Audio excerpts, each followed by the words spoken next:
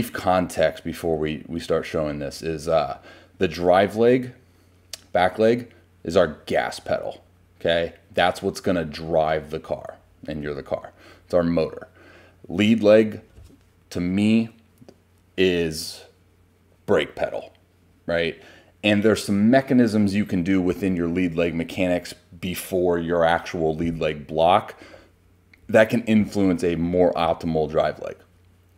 And we'll dive into that as well. An opportunity for the lead leg to be used as more of like a counterbalance mechanism to help load the drive leg, absorb force, produce force, and then store.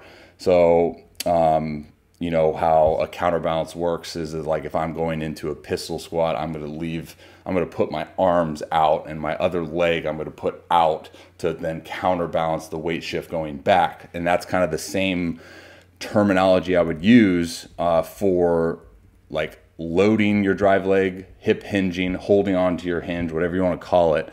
But you can see as your lead leg descends, it descends and tries to gain ground going towards the target, which is going to then somewhat pull your drive leg and your rear hip into early internal rotation. And that's going to throw off alignment as you come into your lead leg block mechanics. So you can see as your front foot now is going to anchor into the ground, you do a good job of like everything else, dude. Like I should have prefaced by saying that, like you move really well. A lot of things are you know, pretty dang good, but I'm just seeing this like little freaking thing here that I think could 100% give you more power output, because now, again, I said the mention of the drive leg and holding onto and storing force.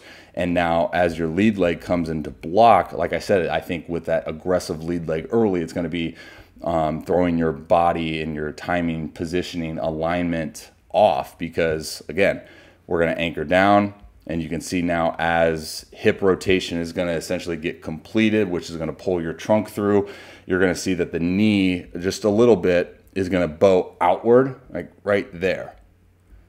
Right there, it's going to bow out.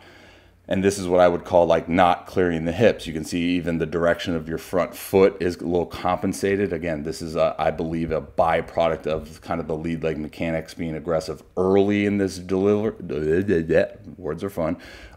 Being aggressive early in the delivery, and then your knee's going to bow out. And what that is not clearing the hips.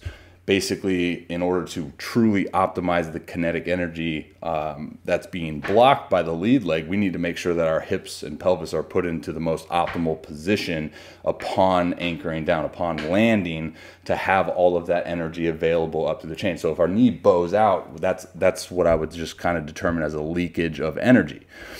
You can see this is kind of that counterbalance mechanism I was talking about, like as he goes into his load, right? So as he sinks his hips in and enters his drive phase, as he loads his drive leg and produces drive leg force, that's when his lead leg serves as that counterbalance along with his glove side, all right? So he's getting into the most optimal loading phase when we look at like drive leg loading packages. Like that's going to be that biggest emphasis, is like how long can we maintain hip hinge, and then basically how long can we, you know, stay connected to the ground.